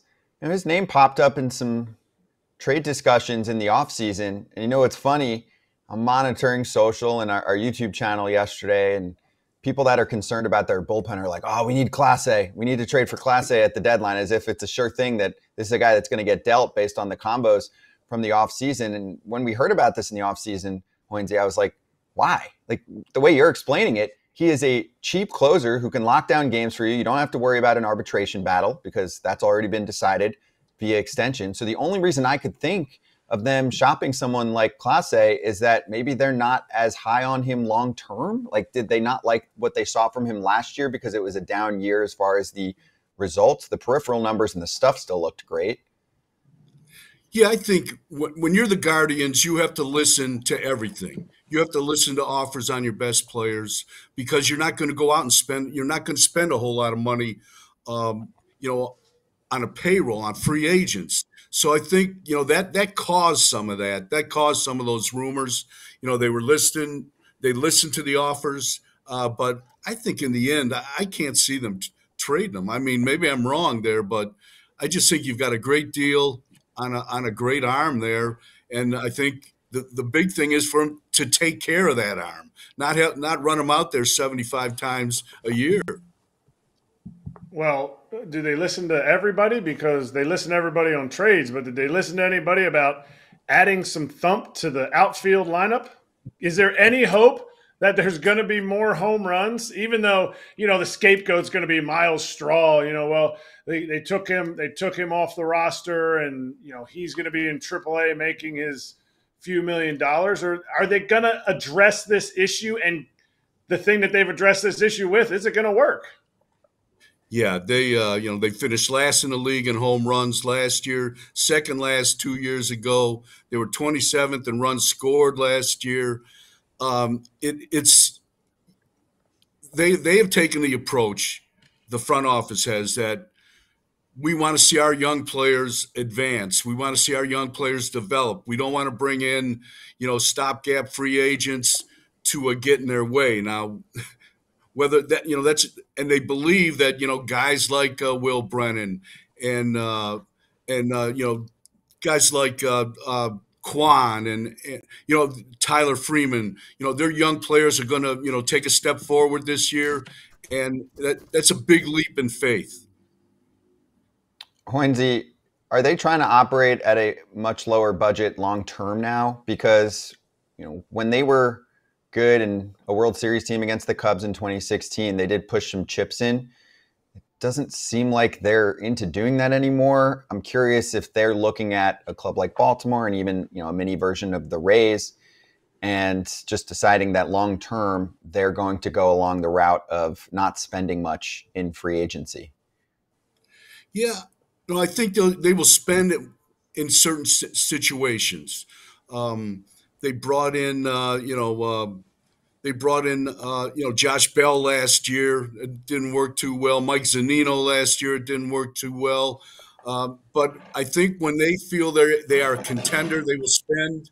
But right now, I don't think they feel like they're one or two players away.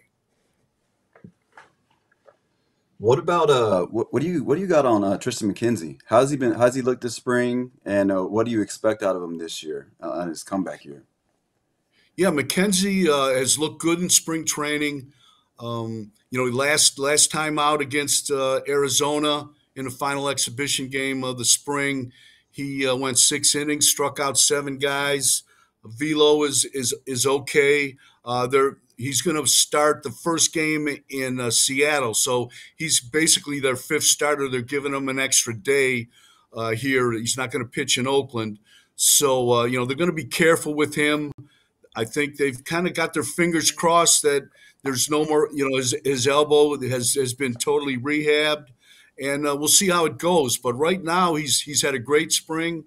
And he's looks like he's ready to rejoin the rotation because he had a tough go last year. How has my guy voter Stephen Vogt done trying to fill the shoes of longtime manager Terry Francona with this clubhouse, but also connecting with you tough Cleveland media? I don't know if we're that tough. You're not. No, he's done a great job. He really does. I think he's related to the ball club, and the best thing I think he said right away is that he's not Tito Francona. He's asked Tito for some advice at time to time, but he's definitely his own guy, and he makes. He said you can't follow a legend. You can't follow a guy like that. You have to be your own guy. He's very forthcoming that, he doesn't know everything about managing, that he's going to learn on the job. I think, they had a great vibe in spring training, and he's been excellent with the media. I got one more for you, Hoynes. Nolan Jones thrived with the Rockies Will Benson looks really good with the Reds. I know everybody goes through that. You know, Cardinals fans go nuts about Randy Arozarena and some other players that they let go, right? Don't forget Adolis Junior Garcia, although anyone Caminero. could have had a chance. Junior Caminero. Oof. Yeah, don't forget him. People either. don't know that name. They're going to know. That is a special talent. So I'm curious about what they didn't like with those players. You know, Nolan Jones came on our show last year and basically said he thought they didn't like some swing and miss in his game. And I think a lot of us love watching contact, right? You hate seeing all the strikeouts, but did they kind of go too overboard with evaluating some players on a little bit of swing and miss that could have been corrected or could have turned into power that they needed? Yeah, I think that this is why they're sticking with their young players longer. You know, they got burned by Benson. They got burned by Nolan Jones. Caminero was just a bad trade. And they admitted that you know, he was in the organization for like a half a year, you know, in the Dominican Summer League, and they made the deal. And I that's probably one they're going to live the regret. But like you said, Nolan Jones and Benson, they're both big left-handed hitters, power hitters with a lot of swing and miss, and I think that played into that. I also think that, you know, they just didn't, you know, Benson, I thought got a chance here, but Nolan Jones, you know, they acted so fast on that. And I know he had been hurt a lot, you know, coming up through the minors, but it just seemed like they pulled the trigger way too fast on that. And that's what they need. They need a power hitting outfielder, and they've gone through two of them. You have covered this. You have been a beat writer since 1983. Am I correct with saying that? Yeah. So yes. You are on your 41st season. You are older than every player. You have been doing this longer than every player. So when somebody comes to you and says, favorite road restaurant, breakfast, lunch, or dinner, now I know you don't get many dinners in a lot of cities, where would it be, and is it still open? Yeah, God, I'm trying to think. Well, Cheesecake Factory, does that count? Was that around in '83? No, yeah, I was eating at McDonald's in '83, but no.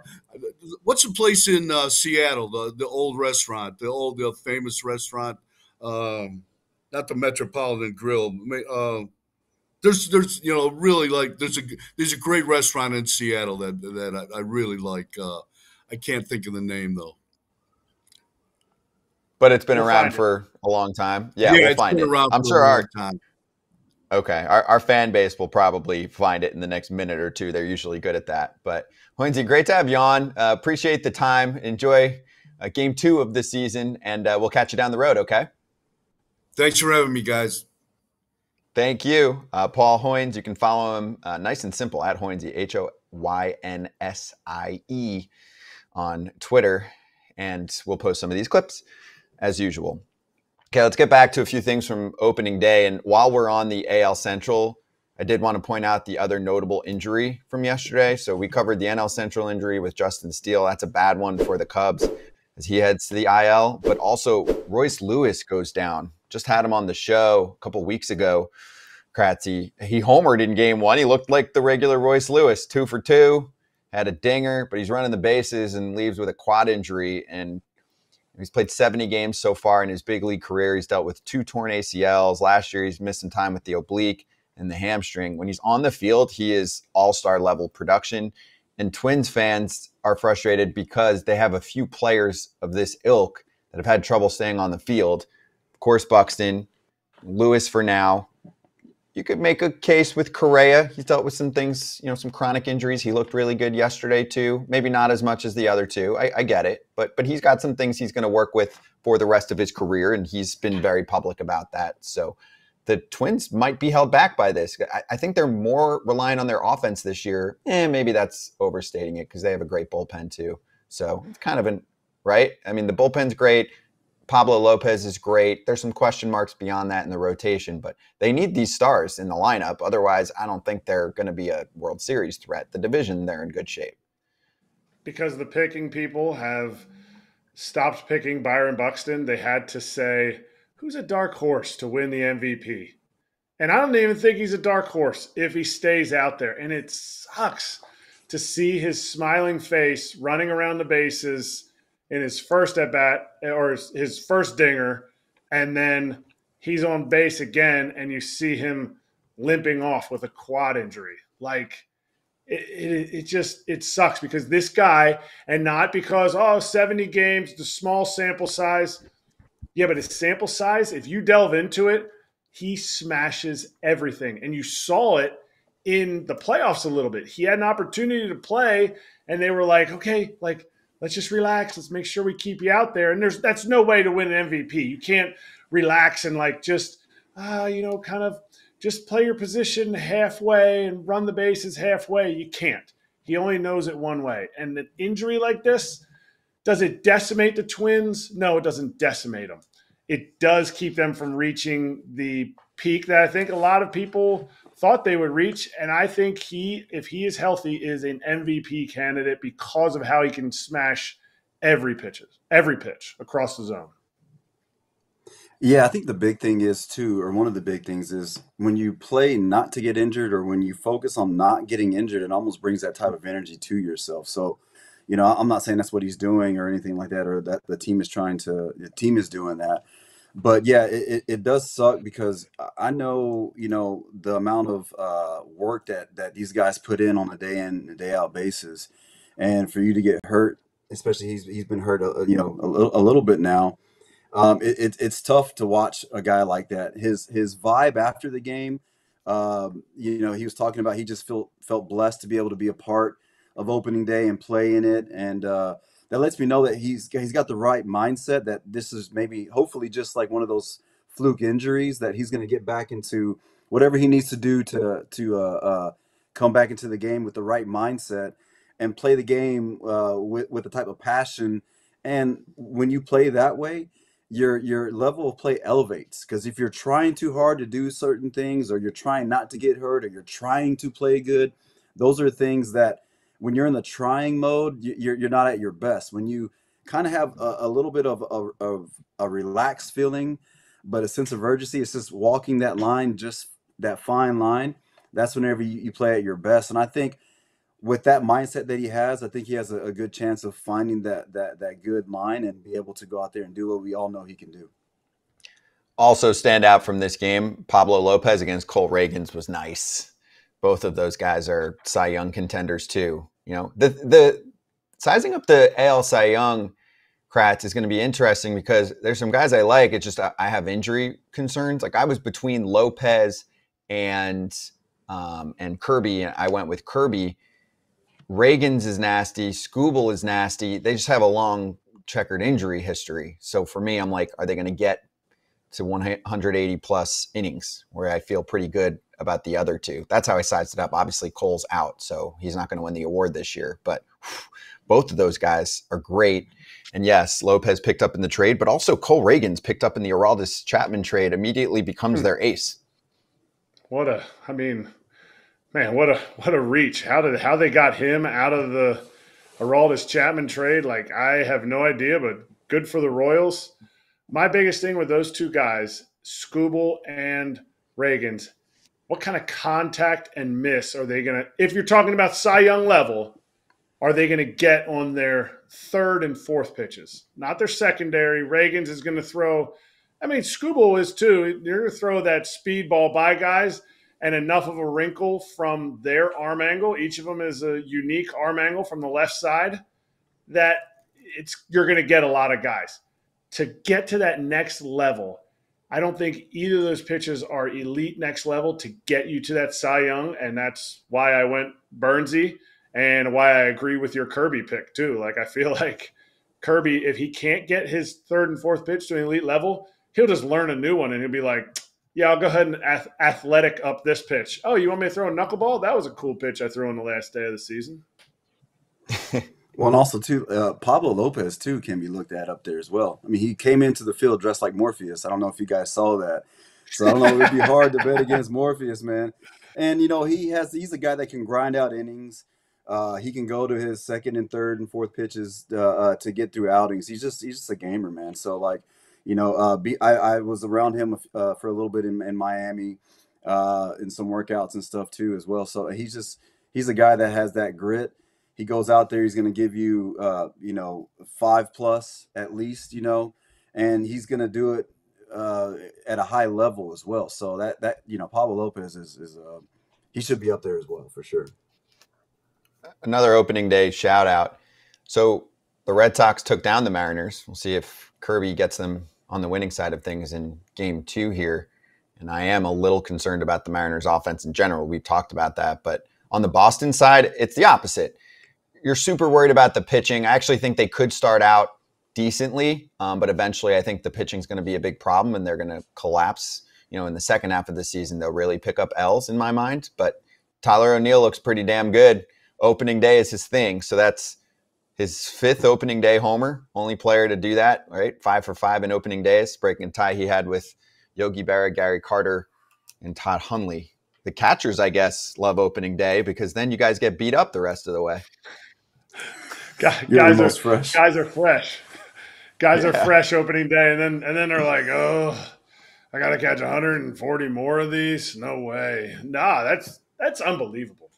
5 opening day home runs makes you kind of think like, what is that? Is there something to that? Is there something? Is there more energy to that? Does he play hurt?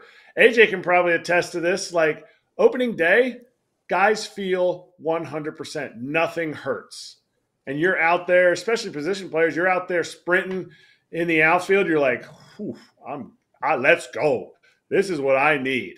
So, does he play the rest of the season hurt? And then, it's one of those things like you're in it to win it the first day. And how do you carry that mindset? I know I hit 2 in the minor leagues, 2 opening day home runs. So that's fun. Does that count? Yeah, I guess, yeah, it can count. It counts. But like you said, you're carrying around like this crazy energy on an opening day. You're just fired up. He's also probably the most jacked guy in the league, by the way. You see, like he's huge. That guy is huge.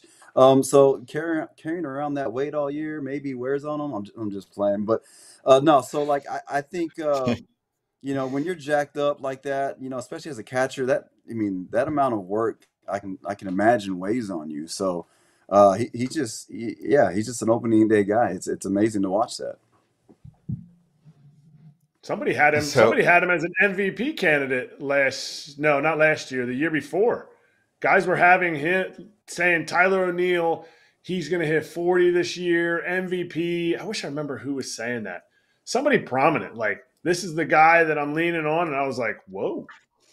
I've been a big fan, Kratz. I mean, he's been hurt. I don't think he was a fit in St. Louis based on a variety of reasons. The Cardinal way wasn't working for him at some point, right? Kind of a quirky guy, but yeah, he's super strong, super talented when he's on the field. I wouldn't be surprised if you heard that.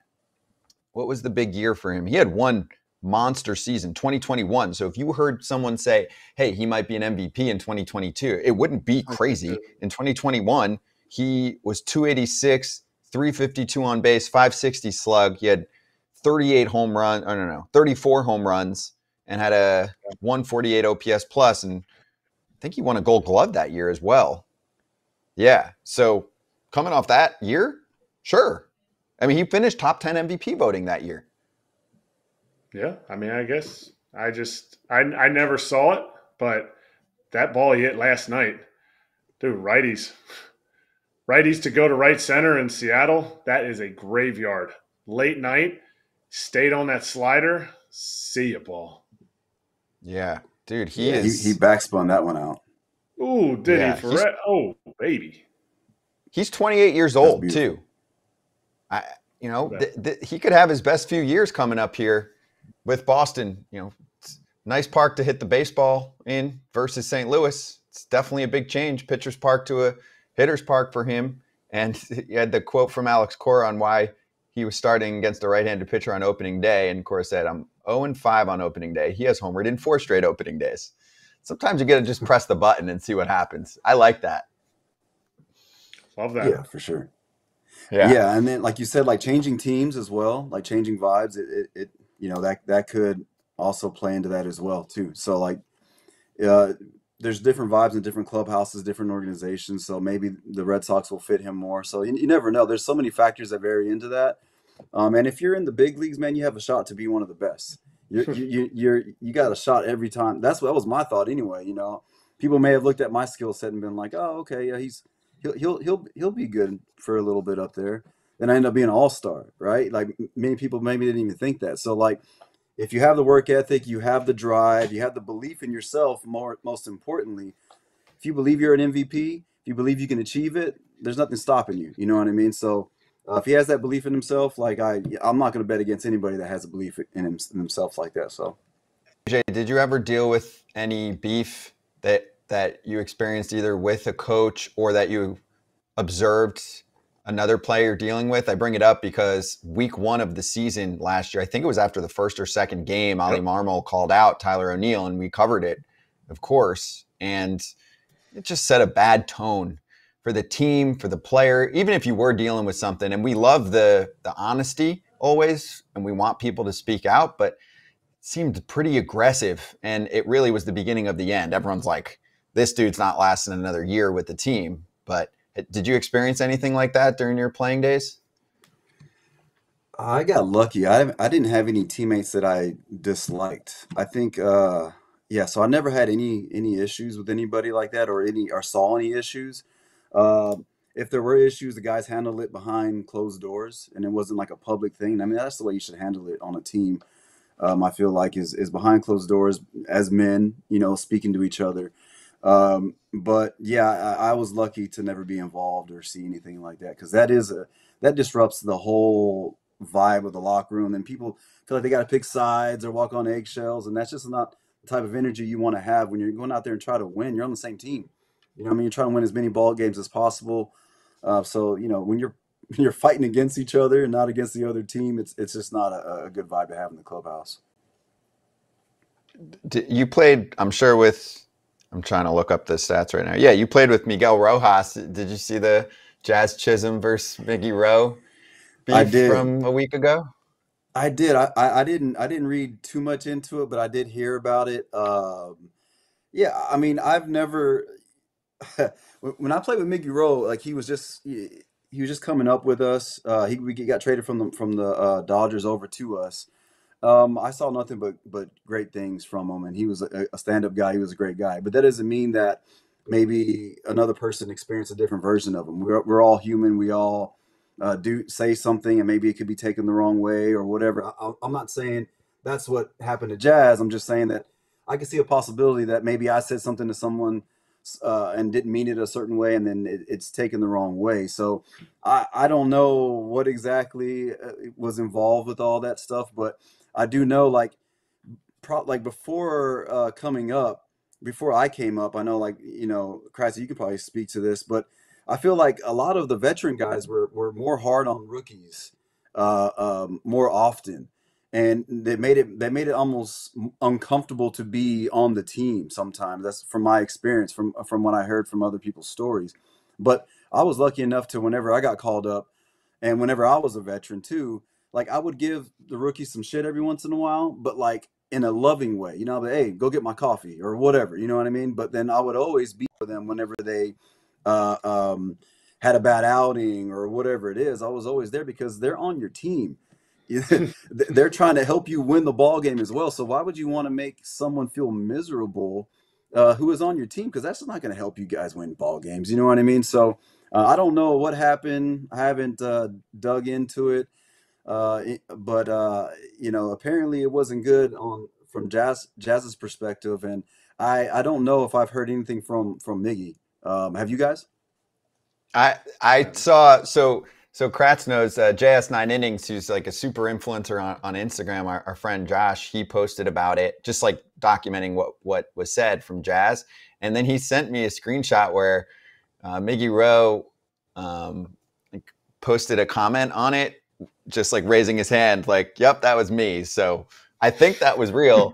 I have to look, but because I mean, it sounded like what did he say, Kratz? Like he put something in his shoes or something in his locker, right? Wasn't that the story? Put something in Jazz's. He did some prank. Or he cut up his Jazz shoes pointed or out. something. I think he cut his shoes. I think he cut the laces of his shoes. And you got, yeah, I mean, like AJ said, like some guys, it's funny because I don't know how Miggy Rowe, when he came up, what the veterans were like, but it's funny because most of the time when somebody was hard on the rookies, they were treated poorly as a rookie. Mm-hmm. And I'm like, when I asked those guys, I'm like, so you were treated terribly as a rookie, and now you're like, I'm going to treat a rookie terribly? And I'm not saying that's the situation here because, Jazz talked about how he was yelling at I think he was talking about Isan Diaz and, just not making it comfortable in the clubhouse is different than treating rookies bad. Like, I don't understand. Like, if you got treated poorly and you're like, I hated it. I hated when he treated me like that. Why are you going to go around and turn around and do that to somebody else? Like, stop the cycle. Stop the cycle where you're at. Like, there's a difference between exactly what AJ said, hey, go get me some coffee, rookie, and then, like, pouring it out. Like, that's funny. To berating somebody on the bench every day they come in. My buddy was he was top 4 pick. He was going to be the future of a team. And there was 2 pitchers on his team that every single day it made him not want to come to the ballpark. He could not have. He was like, I was so relieved when I got traded from that team because big league pitchers, guys you would know their names, would literally stand next to him and yell in his ear about something that he was doing wrong. He was 5 minutes early before stretch. What are you? Are you just a brown noser? Are you kissing up to the teacher? He was a minute late one time. He's like, oh, now you're better than all of us. He hits her one time. Oh, yeah, you want to hit home runs. You're taking guys' jobs. Why don't you know your place? He's like, it was miserable. He said the best time was flights when they would get drunk and forget about him. And that's miserable. Yeah, that's I was lucky to have Ricky Nolasco was a veteran on with the Marlins when I came up. And so when I got called up, you get 7 and 7, you get the hotel for 7 days. And when my 7 days was up, he was like, hey, where are you staying? I was like, oh, at the hotel. He's like, no, you're not. You're staying with me. I got an extra room. I was like, okay, cool. He's like, what are you driving? I was like, a cabin to the field. And he was like, no, you can drive my Beamer. It's one of my extra cars. I was like, yo, this is so dope. He's like, I don't want anything from you. All I ask is that whenever you're in a position that I'm in, that you do the same thing for somebody. And he was there. He gave me a kick in the ass when I needed it. He, consoled me when I needed it. Like he was also the one that told me, like, one day I pitched bad, and I was sitting in the room, and he's like, hey, you want to go out to dinner? Because in Miami, you can go out to dinner at midnight, So he was like, you want to go to dinner? And I was like, no, man, I pitched bad. He goes, hey, man, let me tell you something. He was like, when you walk out of that locker room, no one should ever know how good or bad you did.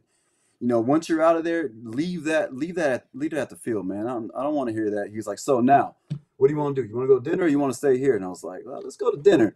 You know what I mean? So, like, that's the type of person that you need, I feel like, for these rookies because – again, you want them to be the best. You want to be their best version because they're going to help you win the ball game. So I never got like making it so uncomfortable that a guy doesn't want to come to the damn field. Like that just didn't make any sense.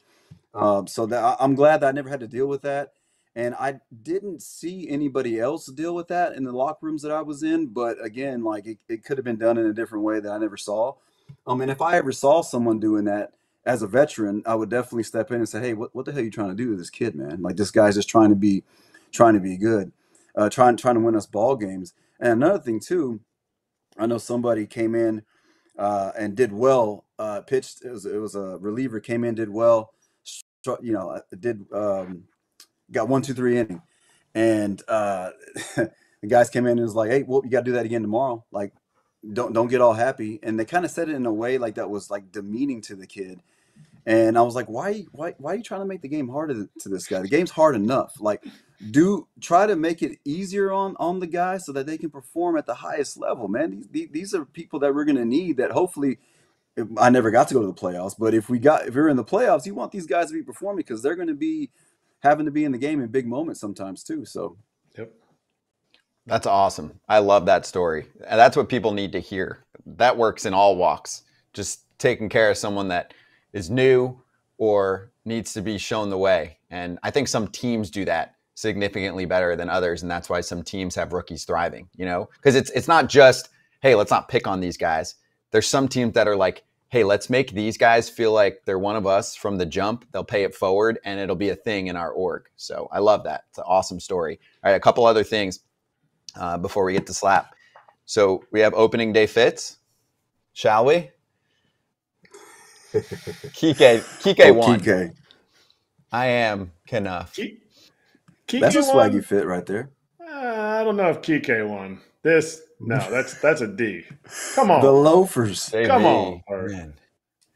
Look, I mean. Oh, that's swaggy. Free the nip. That's nice. That's nice. I mean, that's my heart right there. Hayward. Philly. Yeah. But Morpheus wins. Red or blue pill? That is definitely a blue pill. Who was Morpheus? I missed it. What player? Oh, Pablo Lopez. Pablo Lopez. Shohei couldn't be more Shohei. Rocking his New Balance gons. Rocking his New Balance sneakers. No, those are New Balance, yeah. But was he wearing khakis? Shohei? He was wearing khakis. Khakis? What are you wearing? Khakis. Khakis. Are they khaki colored? No, they're actually khakis. Kike went all out, though. Like, someone made that for opening day. That was going to get a ton of pub. Do you think any of it had to do with his offseason, Kratz? Oh, now you kind of read that shirt a little different if you go back and watch the Kike interview here on FT after he signed, like 2 days after he signed. I thought there was intent with that outfit, just like there was when we spoke to him. Okay, and then here's the losing fit for me is this next photo. Stop. Because they have to put some blue 42 in that freaking blue burger. The Royals have a back to blue burger with blue buns for the 2024 season. Blue cheese crumbles, bacon, lettuce, buffalo aioli, all about all of that. But when I see the blue, AJ, I'm thinking mold. It's going to be a tough look if I had to eat a burger that's blue bunned. Yeah, mold or I don't know, man. That's not something I would eat. Next is green eggs and ham or something like that too. Dr. Seuss is in charge of their menu over there. You ain't eating that, AJ? Come on, man. You don't play anymore. You're not eating that? Why? Because it's blue?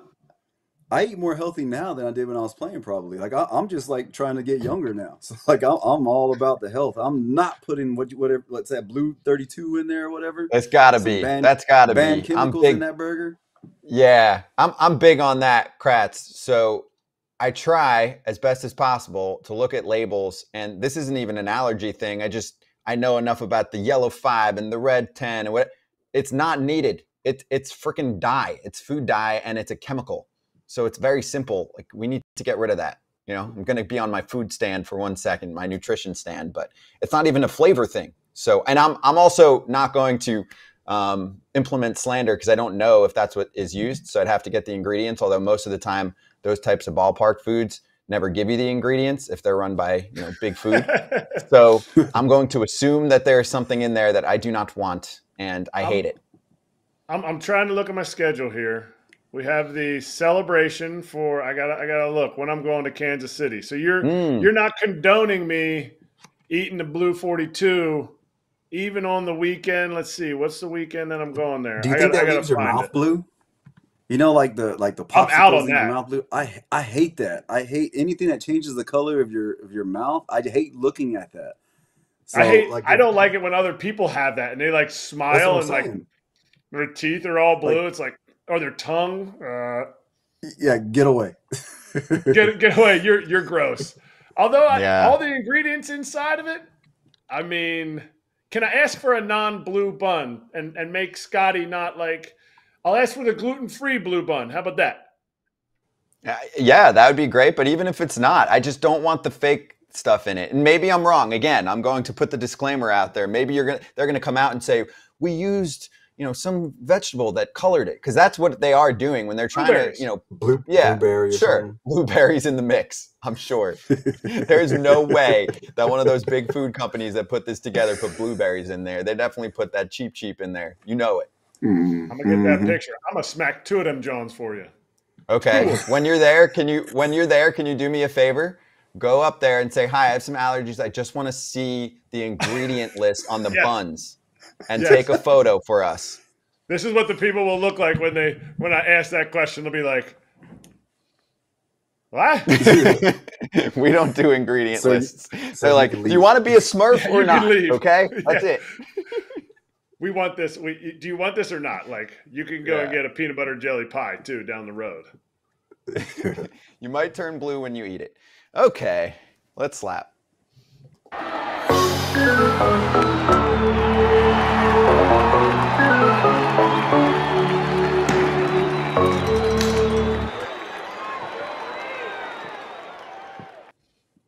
Dominant closer out of the bullpen today. That was save 100 because you're on 99, right? No one could give you that hundo. Man, I was in line for it whenever I was with the Angels. We were playing in Texas. I even got ready within 2 pitches because I was like, I knew Iglesias, who was a closer with the Angels at the time, was down, and I had told Madden like, yo, with 99 saves, he's like, we're gonna get you that 100 save for sure. And so that was my opportunity. It was in the 8th inning. I forgot who was in. I don't even name names, but he blew it, and I was so heated because I was in Texas too. So, like, I have a huge family. So, like, 250 people were there just for me, my own family. And I was like, this would have been a little cherry on top, but it didn't happen. So now I'm just stuck at 99. But it's all right, though. I kind of made peace. It's a good story, too. People will look at your stats and they'll go, 99, and they'll want to know. So you crushed it today, though, man. It was awesome having you on. Kratz Hats, what do you got for us? Little throwback Milwaukee, John. It was cool. We wore these in 18 when I was there. We had another throwback, but it was like the white with the striped. These are cool.